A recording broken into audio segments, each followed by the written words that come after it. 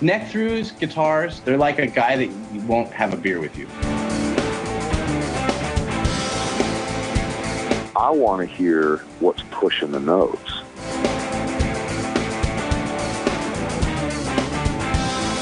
Freddie King and B.B. King, Albert King, and let's not forget Burger King. I don't want to blow my knuckle out.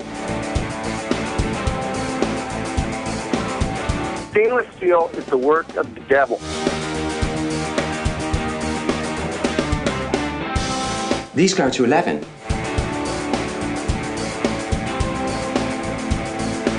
From the East Amplification Tone Labs in Baltimore, Maryland, it's the Amps and Axes Show. With your hosts, Jeff the Godfather of Low Wattage Amps Bober and Mick Marcelino. Well, good day to you, Mr. Bober. Right back at you, Mr. Marcelino. And guess what? What? We got a new piece of equipment. Ooh, new technology. Yes, thanks to our good buddy, Mr. Jude Gold. Yeah, he turned you onto this, didn't he? Yeah, man, this is awesome technology. This is the Zoom H6. It's a work of art. It really is. So, it's a phenomenal little thing. First off, it's a little bit bigger in your hand. Mm-hmm. We're running 48 volts on 4 AA's, and and it's Phantom Power records, until the year 2025. Yeah, something like that. Something But like that. This is so neat, and what it's done is it now even made us more portable than what we were before. Absolutely. Yeah, the M Audio was a perfect piece of gear, but we just have we're going to need this. Oh, absolutely. We got a thing coming up, and we got some things coming up. We got definitely some things coming up. We're going to be more places. Yeah, doing more things. And if we have to get on any kind of planes or trains or anything, these things go through a little bit easier than. Yeah.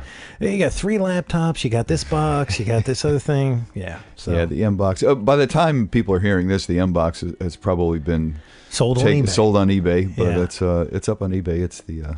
Yes, it's the thing that served us well for all this time. It's a fantastic product. So it is. But this is so much. This just takes us cooler. to the next level of portability, and that was the thing that we've been looking for since day one. Right. But these guys just hadn't had it out then. Yeah, this they hit it out of the park with this one, I think. Yeah.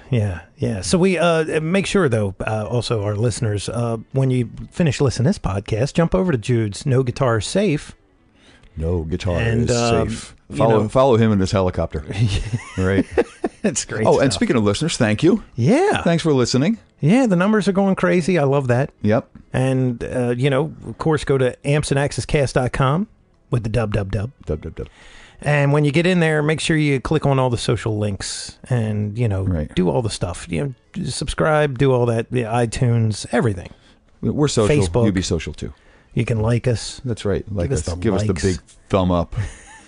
Thumb up. I never understood some of that stuff, because it's like Cecil the Lion was murdered. People like it. And they give right. it a like, and it's like, do you really like that the idea, Yeah, there should, sometimes a post needs a button. Yeah. That, like, this is horrific. I agree. Or, I agree. Or, oh my God, I hate this too. Yeah. Now we're weeks out. Facebook. We're weeks out we when you hear this, but that whole thing was just bizarre. That's true. Yeah. And speaking of weeks out, we're still going to be weeks out by the time this is airing, but we're gonna start letting you know. Yes. That plans are in the works for us to take the show on the road for an entire weekend to Nashville, to the Nashville Music Gear Expo, and that's gonna be sweet. November 13 to 15. Hotel Preston, I believe it is in Nashville. It's Hotel Preston. Yeah. Hello. But yes, we're taking East Amps out there, and we're taking Amps and Axes on the road with it. That's going to be our first. Yeah. And first weekend. First of many. That's right. Where we leave the state. That's right. To go talk to people. That's right. We jump in the helicopter and go. We'll have to call Jude up. Hey, man, bring the helicopter That's over. right. Bring the helicopter back. That's awesome. That's a pretty funny intro to his show. So listen to that, but continue to listen to ours first. Absolutely. At least finish up with us first. Yeah, because we let artists just go crazy. We do. Their stories, which are awesome. We try never to lasso anybody, and it's just free reign. No. You know? And we've been having so many guitar players. Yes. So many musicians. And You I said to me, I said, Mick, we got to change this up. You said, it is called Amps and Axes. It is supposed to be about gear. It's not musicians. And once in a, and it's great, to talk about the people that are powering the amps and the axes, you know? Mm-hmm. But sometimes you got to talk about the amps or the axes or stuff in between the amps and axes. And that's where we're going today. Yeah. Now, Johnny, just to give you a little bit of a heads up, he was the one who contacted me about Chris Poland. Ah. Because he does work on some of his old gear. Right. And then he said, no, he's alive. And I just saw him. I worked for him. And then I had to proceed to apologize 3 times. So there we go. Well, now you get to do it in person. Well, not for Chris Poland, but you get to do it to Johnny because he'll be on the air. Johnny Balmer is our guest today from Alchemy Audio. So we'll have to thank him. Yeah. For for letting you know that Chris is alive and well, and then we'll have Chris on. Yeah, I wish he would contact me. Yeah, but we're gonna take a quick break here and get him on the line, and then we'll be back with our guest of the week, Mr. Johnny Balmer from Alchemy Audio. Hi, this is Dave Martone from Vancouver, Canada, and you're listening to Amps and Axes. And also, we can't forget, our good friend, Mr. Jason Sudeikis. I won't screw his name up ever again. And what does he do? He does a quick lick. He does the quick lick. That's right. So you guys have got to come to the page. Yes. Come to www, because I like saying 3 W's. Triple W.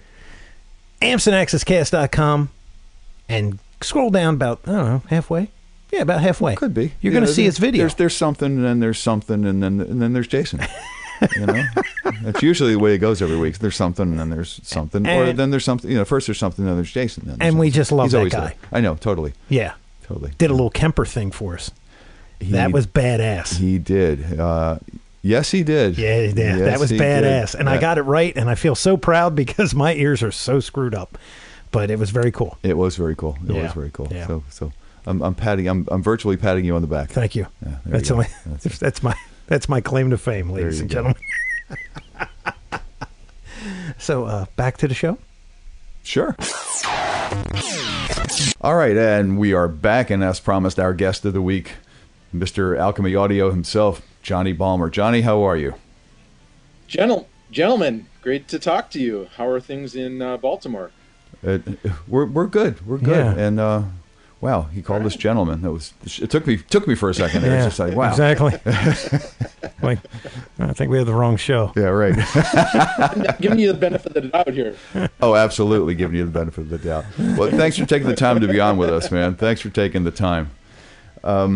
Oh, thank you. Yeah, you know what? I definitely want to talk to you about the the pedals and the stuff that you do there, and also the other stuff that you do there. It's more than just a one-stop shop, and we'll get into that. But where's your shop located? Number one. In Chicago. In Chicago. Not too far from Wrigley Field on the north side. So on a beautiful summer day like today, you could definitely walk over there. Awesome. Now, are you a hometown Chicago boy? I'm not. I've lived here since 2002, but I primarily grew up in the Minneapolis area. Oh, okay. Joel was telling us, Joel Danzig, that Chicago, small town. Mm-hmm. You may miss it if you drive too fast. A few million people, that's it. Yeah. One of the world's tallest buildings. Right. Yeah. It's just Chicago. Yeah. You may have heard of it. Yeah. It's like people have kind of heard of Baltimore too, So yeah. But all right. So what did you say? Minneapolis area? Yes. Musical family. What was it? Where did Johnny come from? Give us a little history. Is this the Wayback Machine portion of it? It is the Wayback Machine. I hate using that every week, but yes, it is. Tell us a little about yourself. I've been listening. And see, he has been listening. Nice. So that's good. That's good. So Minneapolis. I primarily grew up there. I first became interested in music and specifically guitar as a teenager, like most people did. And I had a childhood friend, that was taking lessons from the local, mall music shop. And this was probably when I was in about 7th grade. And so, it was something that I decided I wanted to do as well. And the nice thing about this music shop was, in addition to these lessons that you could sign up for, they would also rent you the guitar and the amp. And while you were taking lessons, you had this access to this equipment that you could bring home and practice on. And so it was a nice way to gain entry into guitar lessons without a huge investment on my parents' part. So that was kind of how it started. Nice. And it's really nice that places used to do that. Maybe some still do, I don't know, but it's really nice because I think it enabled a few more people to get into music. Yeah. If you couldn't afford to buy even the least expensive guitar for your kids, at least you could probably cough up a couple of bucks a week to rent one. I got a story. Oh, do you? So let's hear it.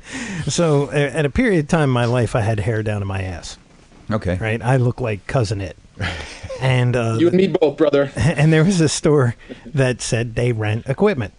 So I went in and I said to the guy, I said, you rent these guitars? And he goes, yeah, rent, option to buy. And he went, what kind of music do you play? And I said, well, I play heavy metal. He goes, not renting to you. And I just went, okay. And he goes, nope. Every time I rent to one of you metal guys, the thing comes back. It looks like it's been through a war. He goes, I can't even get rid of it. And I was like, I think I've worked on some pedals like that. Yeah, right. And I was like, man. Stomped down by jackboots, and Yeah. Think about today, though. If somebody said that to you today, it'd be a lawsuit. The press would be there. The guy'd be closing his shop the next day. You'd be putting him out of business. I was just like, well, you're not going to get my $30 a month. Thank you. It's like, well, see, that's back when you could say something like that because it was the truth, and you would suffer a great loss had you continued to do that. So, he was smart. I'm cutting my losses, and no more metalheads. Exactly. Yeah, I'm not going to make any more comments about metalheads. So okay, we get into the guitar rental thing, and so started off with lessons. I believe they rented you a Hondo Les Paul copy with probably a PV practice amp or something similar. And I did that for the summer, and then at some point decided that it was something that I was actually going to stick with and pursue. And the first guitar that I remember buying with my own money was a Squier Katana. You guys remember those? No, not a Katana. It was Fender's attempt at competing with when the pointy guitars were all the rage, and Jackson had their Randy Rhoads V-shaped. Yeah. This was kind of similar, but it was more like triangle shaped. It had one pickup and I believe one volume, one tone control, if I remember correctly. And this was like 1985. Wow. It obviously was not a success, and it probably was only produced for a year or two. And since you can't remember, I was one of the people that was saw the appeal in that guitar, at least at the time, and that's what I ended up with. Now, since you can't remember, the configuration of pickups and maybe one tone and one volume, I'm assuming you don't have the guitar. And it is safe to say I no longer have that. And it was probably only made for a year, and someday somebody's going to go, damn, these are now going to be called collectible, and because they're only... I see them these days on the online sites, and they're selling for much more than I probably paid for them. And, wow. There's someone out there that well, wants to still fly that flag. What's funny is that Fender and Gibson were, I don't know how much Fender was, but I know Gibson, man, they were hurting during those years because Kramer, Jackson, Charvel, they were kicking the piss out of them. And nobody wanted the Les Paul, nobody wanted an SG. The Explorer survived. And the Flying V's did because they were different. Pointy. They were pointy. But if it didn't have a hockey stick for a headstock, man, you couldn't move it. Yeah, and I think Kramer's probably were the first ones to bring in the import line, right? And Kramer, the Pacer series, Pacer, and BC Rich also had an import line. I think I owned my fair share of Kramer's back in the day too. Yeah, wow. Yeah, they were something else because they teamed up with Floyd Rose, and it was Eddie Van Halen, and that's all it took. Yeah, between Jackson with Randy Rhoads, you think about that guy. That guy was such a huge influence. That guitar is still one of their number one sellers. Yeah, yeah, that's crazy, man. And he wasn't around that long. No. So, yeah. Wow. And speaking of which, that was definitely, when I was getting into guitar playing and music and heavy metal specifically, that was definitely one of my main influences and someone that I, appreciated and tried to emulate as best I could. Cool. So now we have one for Randy Rhoads, Yeah. Yes. As far as influences go. John Sullivan, too, from Sully Guitars. Remember, he was a big Randy Rhoads guy. Oh yeah. That's right. So I was going to ask you what kind of stuff you started to get into, with your Hondo Les Paul and your PV, but yeah, well, like most teenagers that came of age in the, this would have been like the early to mid '80s when heavy metal and hair metal was kind of exploding. That was kind of what I cut my teeth on was the Motley Crue, Ozzy era, Randy Rhoads, Randy Rhoads era, Ozzy. Those were probably my, my big ones. And then, later on that evolved into like, Guns N' Roses and, kind of second wave of that. Well, you either had, you had metal or you had new wave, Right. So yeah, and new wave. I guess metal just spoke to me more at the time. I guess so. New wave was a lot of that stuff. JC 120 clean for as far as guitars go. Yeah. Yeah. And I had when I played that I had to run a compressor on the JC 120 because it was so clean and so immediate with nothing. You had the attack and then nothing. It was like, Were you a new wave guy back in the day? I played my share of it. Yeah. I played my share Excellent. of it. But yeah, that's what I used that for clean and later on 1969 100-watt Marshall for dirty. There you go. Nice.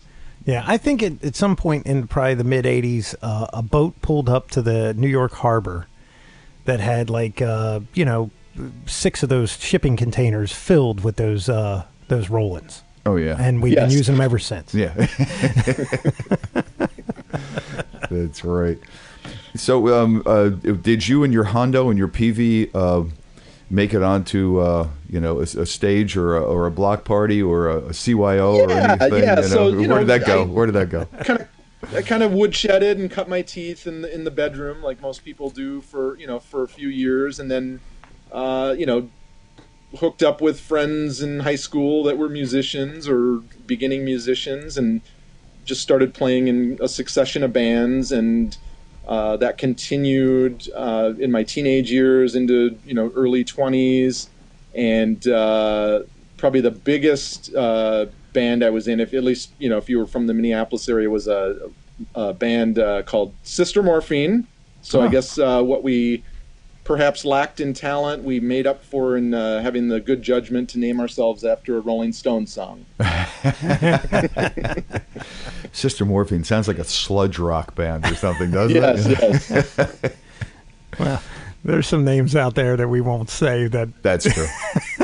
That's true. A lot of Z's and a lot of words that didn't have them back then. Yes. Yeah, for sure. So did you do a lot of Stones? I mean, now that you've named your band after a Stones song. I think we did a few covers from time to time. Mostly what we did were originals. So at least I guess, at the time when a lot of people were just covering songs, at least we were writing our own material and playing, and did that for, well into my, early 20s. And, you see those VH1 Behind the Music episodes, and I kind of lived and did the same thing on a smaller scale in Minneapolis and lived to tell about it. So nice. I mean, like professional kind of, we toured and things like that, or a little bit. We played around the the 5-state area. We would open for any of the bigger bands at the time that would come through. So, you know, our big claim to fame was that we once opened for Wasp, if you remember them. Awesome. That's perfect. Chris Holmes was the guitar player, right? He was. Yeah, and he was in the movie The Decline of the Western Civilization, The Metal Years. The Metal Years. Hammered, very famous scene in that movie, too. Hammered out of his goddamn mind in a pool with bottles of Jack floating around him. Takes the biggest... Have you seen him lately? Oh, he's rough looking. He lives in France. He just released a music video, which if you I think I've seen that thing. It's available. Yeah. It is unintentionally one of the funniest things you will watch. Yes. Yeah. Now I got to see this. Yeah, and there's in that scene though, the pool scene. His mom is sitting on the side of the pool. He's in the pool on a like a lounge chair that floats. Right. He takes the biggest swig of Jack Daniels you've ever seen a human take.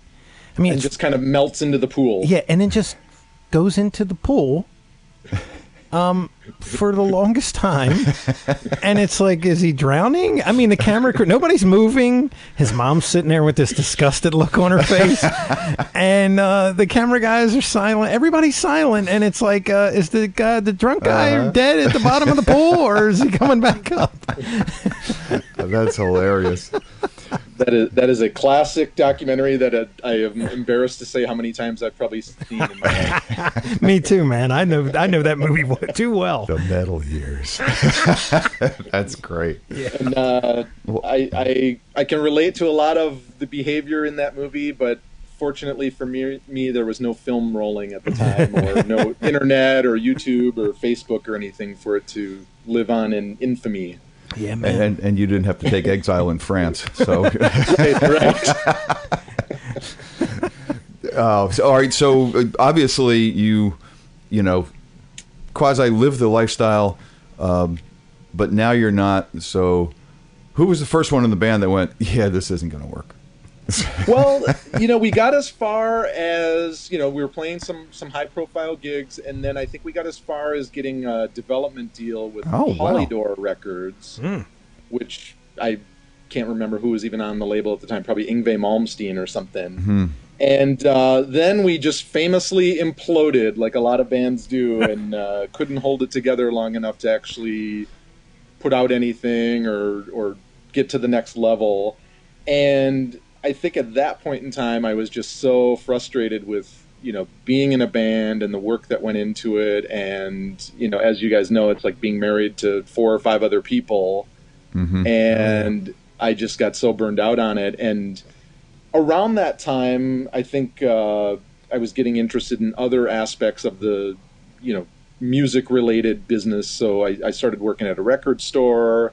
I went to school for audio recording at a local technical college that had a 2-year program. So I was getting more into the behind-the-scenes portion of you know, music, and was running live sound for some bands. And I kind of discovered that I really enjoyed doing that more than I enjoyed playing with people at the time.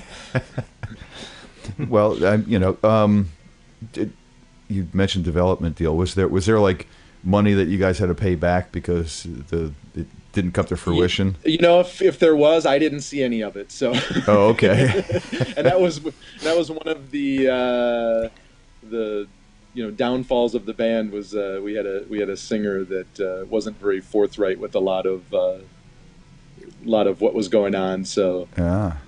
Man, you gotta love that. Well, you know, it's you know, it's always the singer's band. You know, no matter what, it's always the singer's band. Yeah. And you'll it's like Eddie Trunk says, you know, there's music business, and a lot of people forget that second part of the equation, and that's often the downfall of a lot of groups. Yeah, for sure. Yeah. For sure. Well, you know, I mean, and going into recording, you know, that's a really cool next step. You know, just to be able to continue to be part of it, but in a completely different way. You know, and you can make good music. You know, you can meet lots of different people and players, and you know, maybe, you know, get a chance to play with them. and form something different or learn some different music, or just watch people playing and or watch more bands implode. Yeah, and I found out that I kind of had a knack for it on the technical side, and was good at coaxing the best performance out of people, and just communicating with people and working the gear, and I think that was kind of my introduction that later evolved into what I do now. Was just I when I was in the technical college in my 20s, I remember spending a summer with some fellow students wiring up a new Atari digital console that we were getting in one of the studios. And you really haven't lived until you've soldered a bunch of wiring harnesses for 12 hours on end.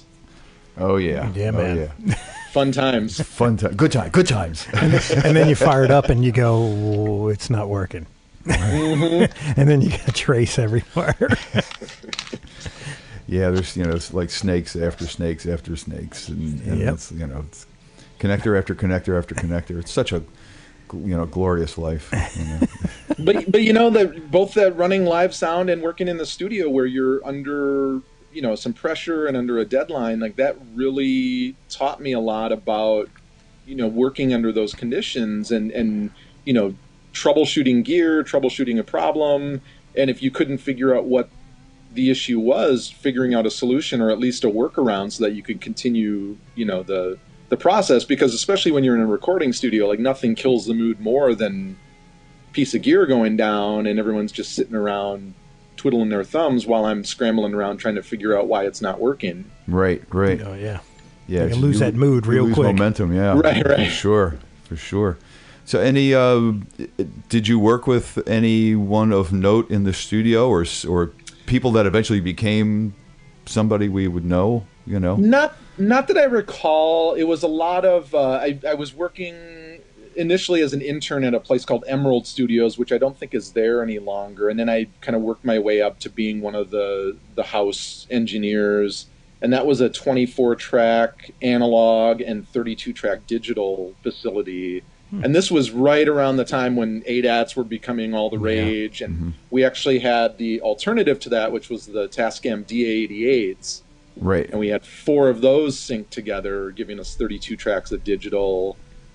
We still had the old 2-inch analog machine, which no one used because even back then, tape was probably $150 a reel. Oh, yeah.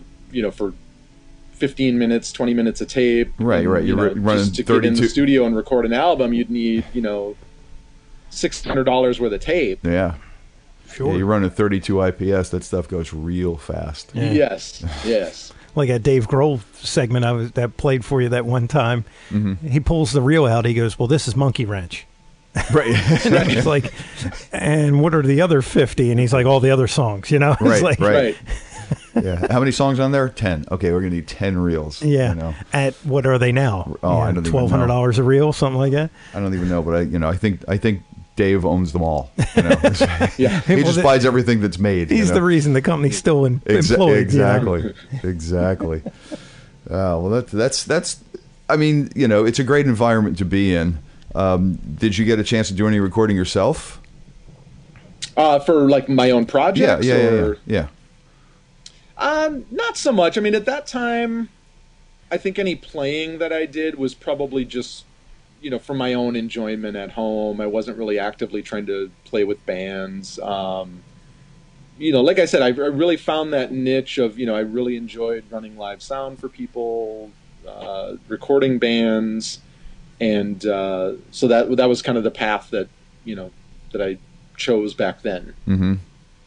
So what brought you into the gear end of things? I mean, of course you were running gear, but what brought you into the guitar gear end of things? How did that come about? Surprisingly, not until after I moved to Chicago in 2002. Like anyone that played in bands back in the day, I had my fair share of gear and owned and sold various things, but I never would have considered myself, a big gearhead back then. And then when I moved out to Chicago in 2002, I bought a chain of record stores, And that kind of became my focus. And I really didn't touch a guitar for a few years. I was just, I was out here, I was living life. I was focused on my record store business that I owned. I was, just doing other things. I was married. I had, our dogs. We were in a new city, just getting acclimated to that. I know, Mick, you're into old cars. I had a 75 Bronco that I still own that I was fixing up, and I got into motorcycles, so I was doing a lot of restoring motorcycles. And cool. Wow. Yeah, it was still involved technical ability and figuring out stuff, but it was nice to kind of, I was still involved in music because I was owning record stores, and still doing a little bit of recording, but not too much once I moved to Chicago. And it was just nice to kind of take a break from it. And then when I finally did come back to it, I kind of approached it with just a new outlook, a new set of eyes, new perspective. And that's where I really dove into the gear part of it, because, guitar pedals, you can pick one up for cheap compared to a vintage amp or a vintage guitar, and it does fun stuff. And it's a nice a nice thing to experiment with and coax new sounds out of, and it's very inspiring to play a new piece of like a new guitar pedal. Yeah, well, you can pick some of them up for cheap, most of them for cheap, but some not. But it is a lot easier to have a plethora of those laying around. Just pick them up here and there, have some fun with them. Oh, there's another cool one. Pick up that. What made you start tinkering with them? I think that goes back to when I was still playing in bands, and I had, like a lot of people, the Craig Anderton book, Electronic Projects for Musicians. And so I was always kind of experimenting with, fixing something if it broke. And I always had a knack for, kind of figuring it out. I don't have any formal electronics training, but I could always kind of fumble my way through it. And then once I, got into the studios and was doing a lot of soldering and wiring things and building cables, it just kind of evolved from there. And then once I got back into, playing guitar here in Chicago and getting into effects pedals, I just started, mods were a big thing, back in the beginning of, 2000s. And I started, ordering kits online to install and just kind of doing it for my own enjoyment, just as a hobby. And quickly found out, just from friends, hey, can you do one of these for me? And, and then just started kind of growing organically by word of mouth. Isn't that how it starts? Hey, man, can you do that for me? It's great, Yeah, I don't know anything about that. You do that? Can you do that for me? Yeah, Jeff's like, can you make my amp sound better? Okay, define better. Define better. And it's usually that broad too. Right. Just sound better. Yeah.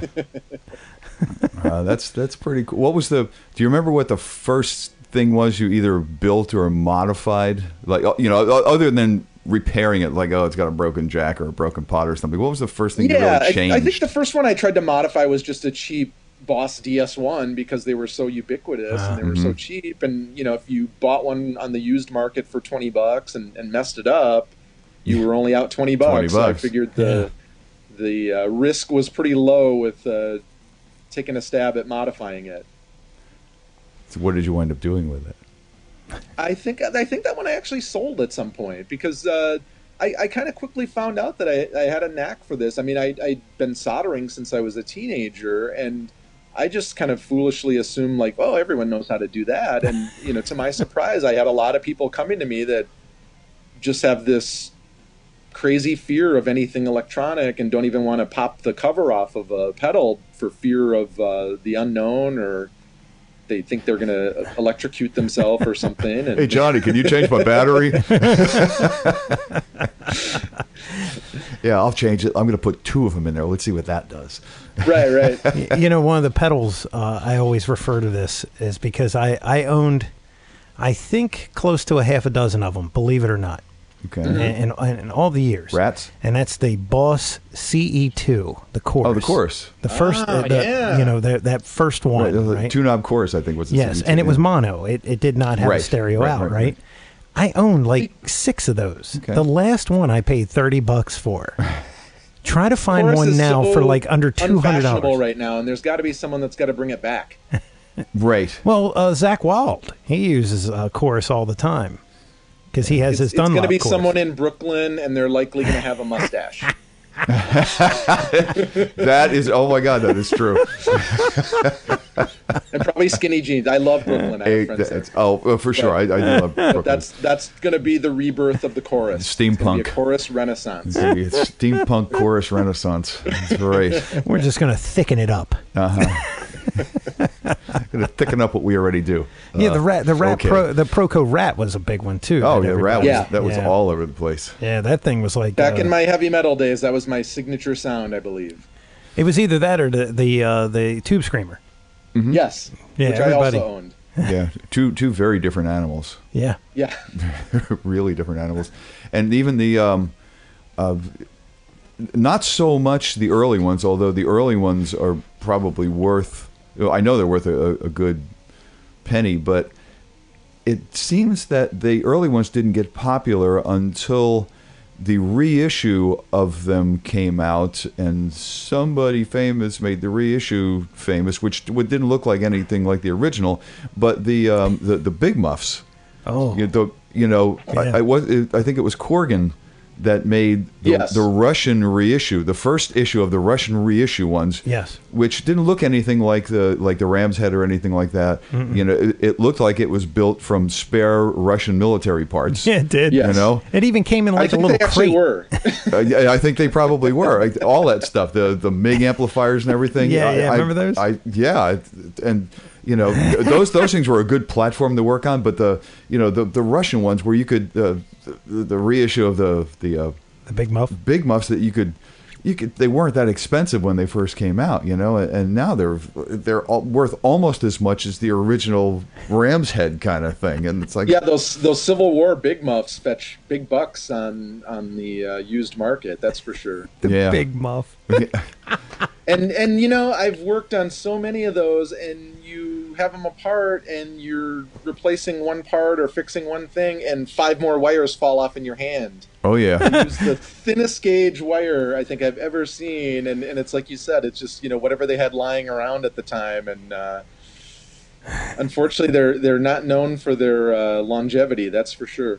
That is true. That is true. They it's they're almost as bad as like Gibson amps, because not so much from a wire perspective, because they're not that good either, but you never know what you're going to get. It could say GA30 or something, or GA15 or whatever, and you'd have 3 schematics for them, and none of them would match the unit that you had on the bench. I think they just went in Monday morning and go, well, what do we got? All right, let's start building with this. Well, Mike Matthews at Electro Harmonics is a legend in the pedal industry, and he's also known as a very frugal guy, and I'm sure it was just whatever he happened to get a deal on, and 10,000 of this capacitor at this value, and it's close to what's on the schematic, so yeah, we'll take it, and we'll just start using those instead.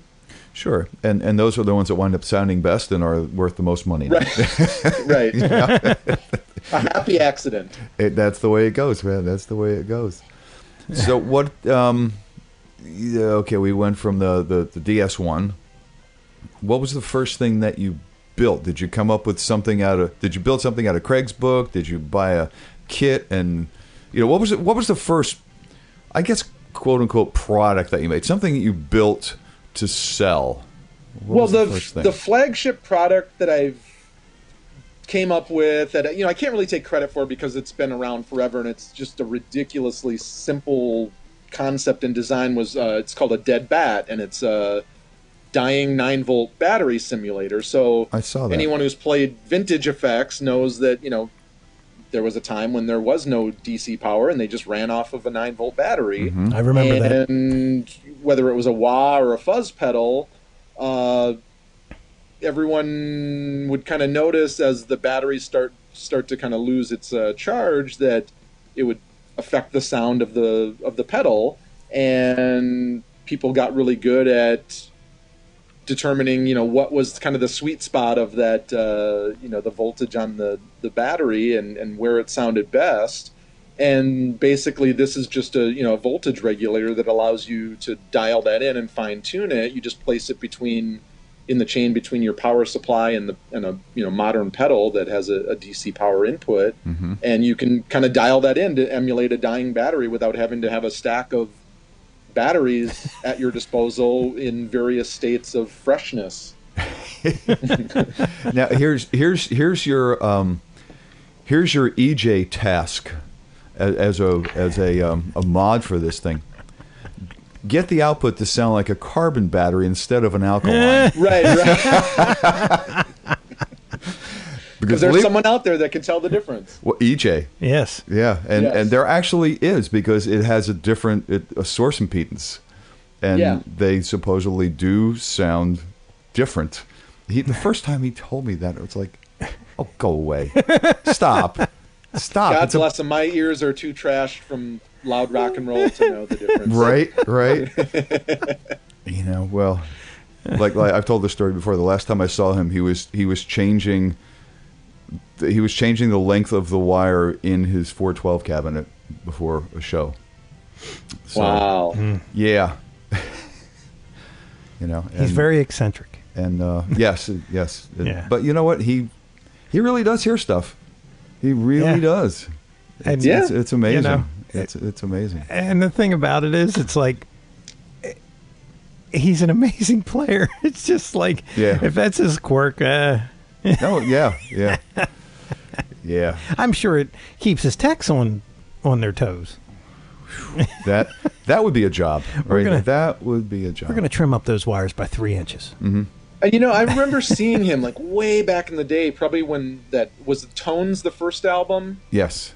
Yeah, and I remember seeing him at a state fair in Minnesota, and it was a bill with like him, and I think who else was on the bill? It was a blues player like Lonnie Brooks or someone like that, and that was pretty early on when I was still a young metalhead in training and starting to kind of branch off into just being a guitar player. Like, oh, there's this Eric Johnson guy that everyone's talking about, and he's supposed to be really good, and it was just blew me away, just that there were people out there doing that type of music that wasn't metal, that was just still so technically proficient and just yeah. That's I was going to say he'd probably like the Dead Bat, but I take that back, because he probably has a case of carbon batteries that are 8.2 volts. So he's got his own. Yeah. So this is just that was one of the things that there's it's basically just a voltage regulator. So simple concept, but I managed to put it in a little enclosure and market it as something that you could just kind of buy, and it doesn't take up a lot of space on a pedal board. And I was also putting that same circuit inside pedals where room would allow. So and if I modified a Big Muff, I'd put it in there, and it was like an extra feature that you could that's cool. have. And it was just trying to add options for people that wanted them. All right, so where did they go from there? Where did they go from the Dead Bat? You went, oh, good, this is a product. Now I have a company. So where did they go next?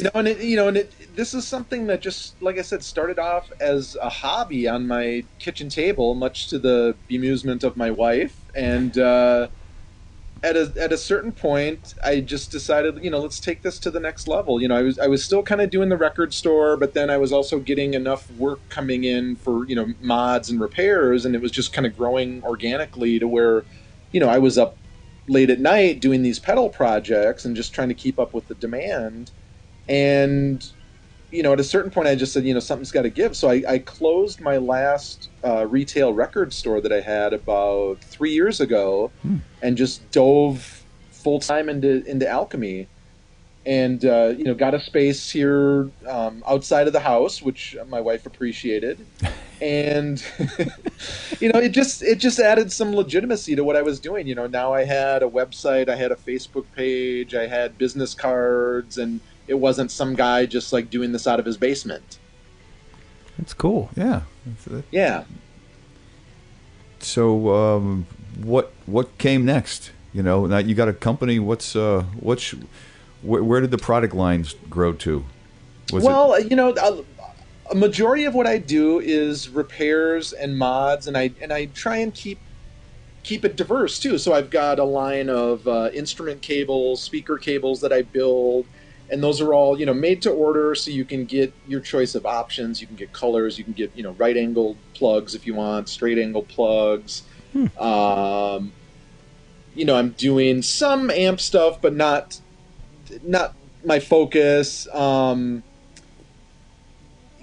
just stay so busy with repairs and mods these days that, I have the breadboard out. I'm working on some circuits, but we're definitely in a golden age of effects pedals right now. Oh, yeah. And the last thing that someone needs from me is another fuzz pedal, unless it's something interesting and cool and offers something that isn't already out there. So instead of ground up, you're taking existing and making improvements to them.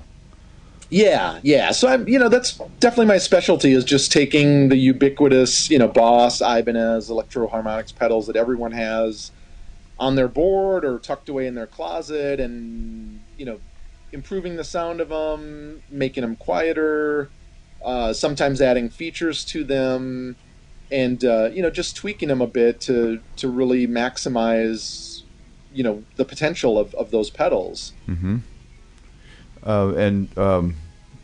Have you gotten them to any major artists that are touting your wares at this point?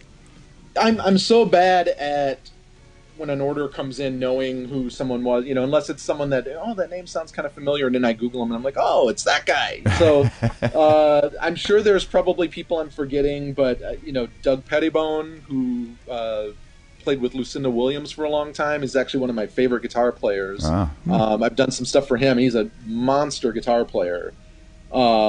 Chris Poland, who you guys know from Megadeth. I've only killed him twice. Yes, exactly. That's right.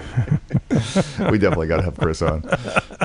You should. He's a great guy, and he's really, really talented. And he's been a repeat customer, and been I've worked on some kind of specialty things outside of the normal realm for him, where he'll contact me and say, hey, I want this. We were talking about a rat pedal earlier, and everyone kind of associates rats with high gain and distortion and metal, but there's a lot of people that will actually use them as more of an overdrive and kind of a low gain pedal, which especially if you stack it with another dirt pedal of some kind, really excel at that function. Mm-hmm.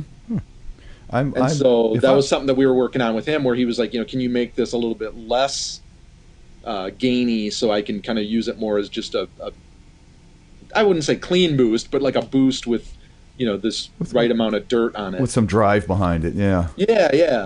No, that's cool. If I'm not mistaken, that was and maybe still is Bruce's sound. Bruce? Yeah, Springsteen. Oh, I'm pretty sure really? that a lot of that was Rat. Yeah. Wow. Yeah. Yeah, I have to look into that, but I'm pretty sure. That's crazy. Yeah, and and a telly. Yeah. Well, of course, he wasn't the only guitar sound on anything, but that's true. That was that was some of that really nasty, aggressive telly sound. And he might not have been using that with a ton of gain, like you were saying. It may just be something with a little more push and growl, to set it at lower settings. But I'm pretty sure he was using a Rat for quite a while, and maybe still does. I don't know. That's different. I didn't expect that. Yeah. So I also was watching a video of the now you just build them, but they're the BYOC clone, which I thought was a remarkable clone of it.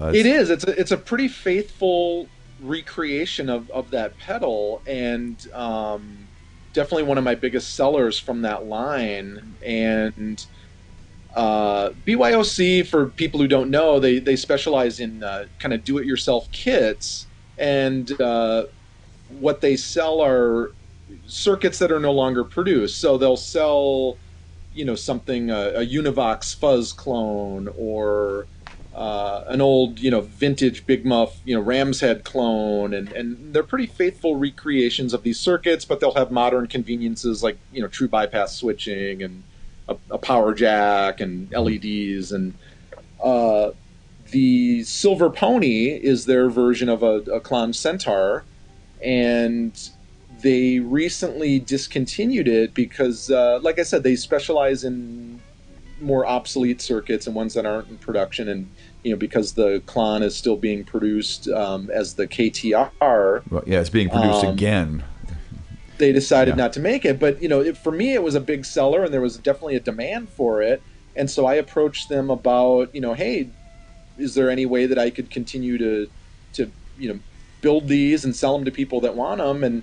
And he agreed very generously to offer me the circuit boards to continue to use. And so I'm using the circuit boards they provide, and then I'm just sourcing all the other parts, which is really nice because it allowed me the opportunity to source some different things, like vintage germanium diodes that weren't in the kit that they were selling, and just add some upgrades to the final product that weren't included in the kit. Mm-hmm. Do you have a favorite pedal, or is that one the favorite? I'm a sucker for old fuzz pedals, and I've got a Maestro fuzz tone it's just one of those magic ones that you plug in and strum a chord, and it puts a big smile on your face. Like the real early ones with the single AA battery? Yeah, the FZ1A, yeah. Wow. And there was a gentleman in Florida who had been, he's a vintage guitar dealer, and he had been sending me these ones that he had accumulated throughout the years that were in various states of, not working or just needed some TLC.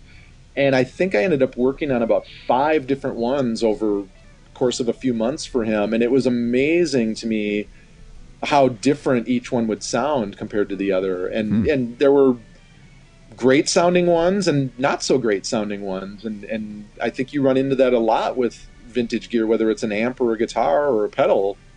Oh yeah, and amps, like all over the years, if somebody brought me a really pristine old, like say Fender Deluxe or Princeton or something, or even before that a Tweed, something like that, if it was really pristine, 9 times out of 10 I knew it wasn't one of the better sounding ones, because it hadn't been used and abused. And yeah, the ones that are really good sounding are used and abused, rode hard and hung out wet, and the ones that just weren't inspiring, they wound up in the closet, and those are the ones that really look good, but they're not the best sounding ones. That's pretty wild. It's like a good guitar, it's beat to hell. Oh, yeah. The other ones are like, I think I'm going to sell this. It's just not inspiring. It's the same way with effects. There's, all the tolerances add up the right way or the wrong way. Well, and that pedal probably sounded different 35 years ago than it does today.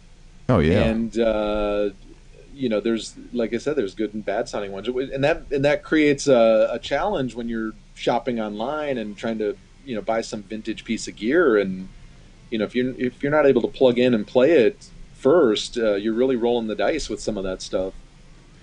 Yeah, well, unless it passes through your hands, and then it's tweaked and it's right. Yeah, well, the old FZ1s, of course, they won't sound right without a carbon battery in them. Right. I like that now. Yeah, there you go. It's going to be a new show tag. It won't sound carbon right unless it's got a carbon everyone. battery. That's right. That's right. Leave your carbon footprint. It's like our friend Dean with pure nickel strings. So once they went away, the sound just changed. Yep. So, oh, that's too funny. What else? What's your favorite one to modify now? Like what do you think you can do to something that the customer notices the biggest difference when you're given something? Do you have something that you go, oh man, you got to send me that pedal because the difference is night and day? Well, the ones that come to mind are some of the Boss pedals that everyone seems to own, and particularly the EQ, the 7-band EQ that everyone has on their board. Really? Wow. That thing is one of the noisiest pedals in its stock form, and even to the point where when you bring the faders down rather than up, it adds noise to the signal. The BF2 is that way also, right? The original Boss. Yeah, I was actually just working one of those earlier this afternoon. I owned one. You would turn on, you would just hear it. So with a couple of those pedals that we mentioned, it's just swapping out some of the op amps for some different ones that are quieter, swapping out some of the electrolytic capacitors for different ones that are going to be quieter. It's amazing, like what just a couple components, and I don't know if it's just attributed to a cost thing where Boss was attempting to keep the cost down, and the difference between a 20-cent capacitor and a 15-cent capacitor might not seem like much unless you're manufacturing thousands of them. Yeah, we won't go there. It makes sense why they're using the cheap one, but it's really remarkable, like how much you can improve the sound of those just by doing a few simple mods. That's really good. Yeah, and there are probably better grade components available now than when a lot of the stuff was made too. Absolutely, yeah. Tolerances are a lot tighter. Tolerances are tighter. There's different materials, I think, that weren't as easily available, or probably nowhere near as cost effective as they are now to replace. And I don't know how do you use like polypropylene caps and anything? Because personally I don't like them in guitar amps. I think they're wonderful in stereos, but and sometimes an improvement like that, it's not really an improvement, at least for me, in amps. How do you feel about that in pedals? Like the really good high end stuff, is it really a great improvement in pedals? When you're dealing with pedals with some of the component changes, you're not going to notice a huge difference. It depends on the pedal, obviously, but what I try to do is look at areas where in this day and age too, like the flaws with some of these pedals are pretty widely known. So you get a pedal in and it's like, hey, these are notoriously noisy and these are the areas you should focus on. And a lot of times it's just like the op amp chips or some of the cheaper capacitors that are easy enough to upgrade. And a lot of times I'm just putting like film capacitors in there instead of the electrolytic, and that seems to quiet things down quite a bit. Mm-hmm. So it really depends on the pedal and the circuit, but some are just more noisy than others, and with a lot of them sometimes there's only so much you can do too. If it's a inexpensive pedal, you can do what you can to kind of maximize it and make those improvements, but I'm not a miracle worker, that's for sure, with some of the stuff. Well, I mean, it sounds like you're keeping yourself busy and your hands full with making improvements for all us crazy players out there. Yes. You actually still retail music through your shop as well, don't you? You have like it's part of it's like a music store or albums or something, is it not? Yeah. So now that I no longer have an actual retail record store, I still do sell stuff online. So here at my facility, we've got kind of an office / warehouse space where not only is Alchemy based, and I've got my workshop and I've got a little showroom set up with all the different demo pedals that I have and amps and guitars, but we've got a full warehouse full of tens of thousands of CDs and records, and we still continue to sell those online and fulfill orders, and vinyl. That definitely kind of helps keep the lights on, and it's a nice way to kind of still be involved in music but keep it diversified. That's pretty cool. That is cool. That is pretty cool. I mean, with the interweb, you can sell anything. Yeah.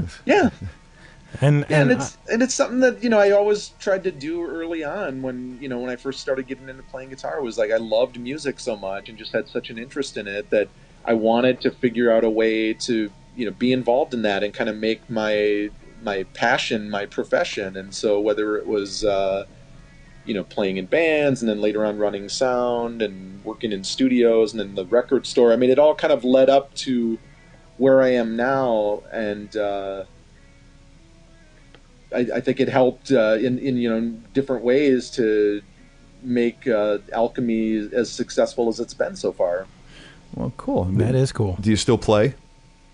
I do, yeah, and I have a few friends that will get together and have a few beers and kick around some guitar licks and stuff. So I haven't ruled out the possibility of, playing in bands again. But I just stay so busy with the Alchemy stuff, and it's fun to just have access to this tremendous selection of pedals that come through the shop, and I can kind of, mess around on those as I'm, testing them. And hell, if it was me, I'd go. I got two more. We're gonna take out tonight, and we're gonna play. I gotta check these out. I gotta play this before I give it back to the guy. I got it's got to be a full test. Absolutely. May need to keep it a week. Yeah, exactly. And we're going to see how well it takes to a spilled beer. Exactly. No, that's just more work for me then. That is true. That is, God. So some of my friends that play in bars that really don't have stages, and they're elbow to elbow with drunk people with drinks in their hand. Oh my God, his stuff is getting trashed all the time. Yeah, it's like I'm constantly amazed at some of the stuff that comes through the shop and the condition of it, and also what they can withstand. They can definitely put up with a lot of abuse. I mean, by nature, you're stomping on it with your foot, and all things considered, they're usually pretty resilient.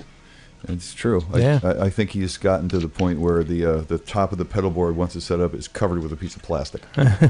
Yeah. Big giant condom. Exactly. It's an effects condom. There you go. And somebody will. You know what? You need to write that down, because somebody's going to do it now. Next week we'll see effects board condom. There you go. For your stage needs. Thank you. Just send the check. Is that band Gwar still around? They would probably have a need for that. Oh yeah. Well, Slipknot. They actually use condoms on their wireless devices, because there's so much shit flying around on that stage. Gwar's the same way. Yeah, they call them jimmies. Jimmies. Yeah, I got to wrap the wireless in a jimmy.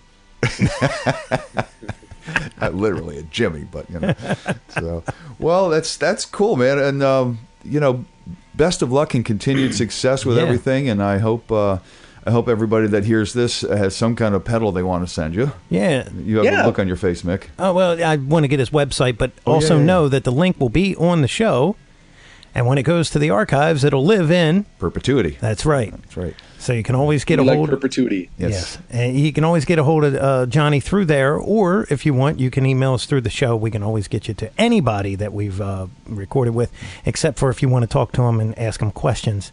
That isn't going to happen. No. Well, unless like Johnny, he would like his phone to ring, and you can ask him questions about what you can do for what he can do for your pedals. Yeah.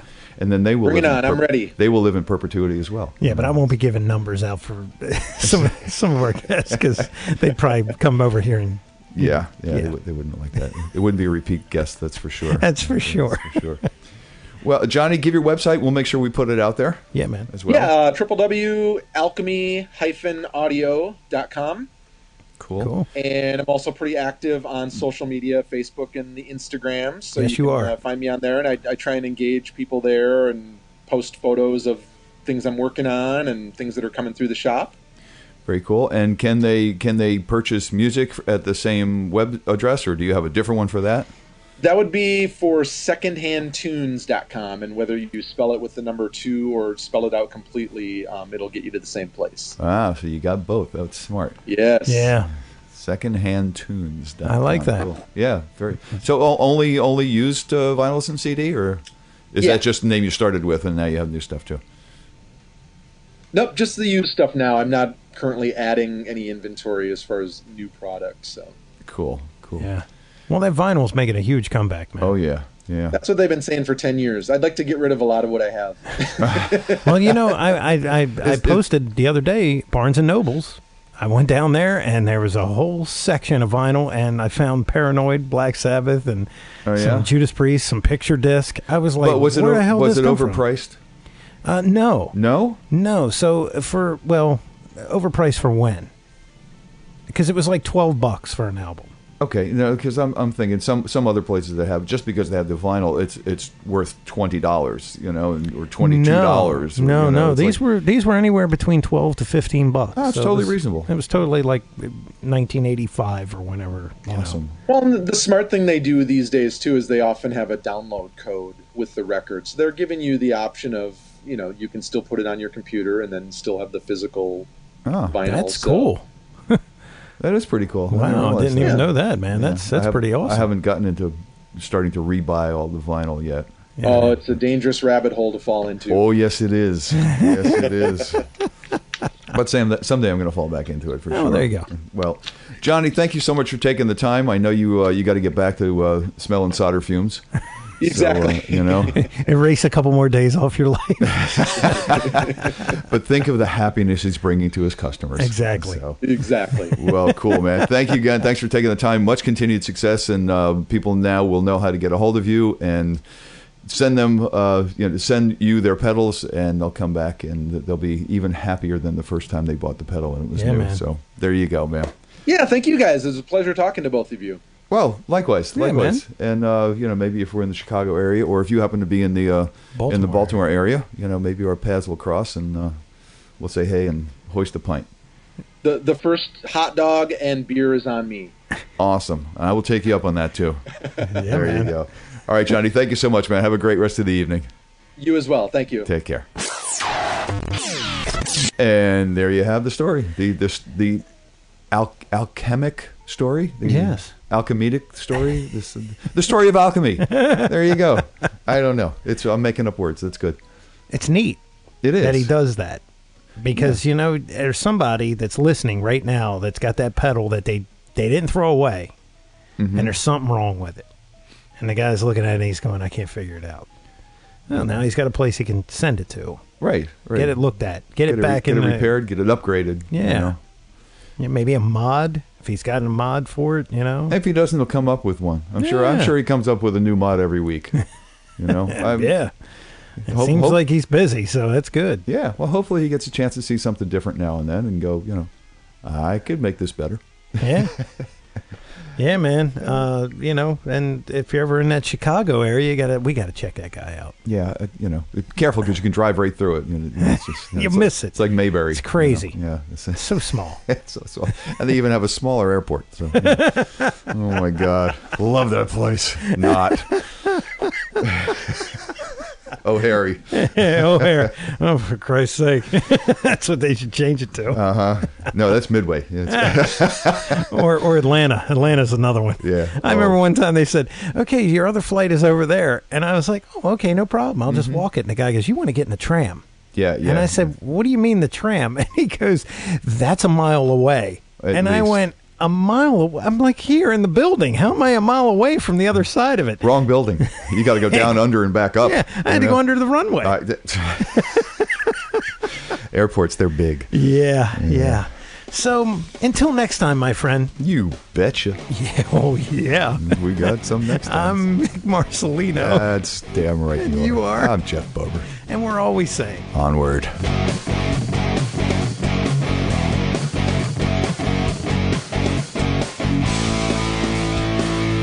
Be sure and follow the show on Twitter @Amps and Axes. Also, make sure you like the show on Facebook. For news, comments, and everything else, visit the webpage ampsandaxescast.com. Thanks for listening.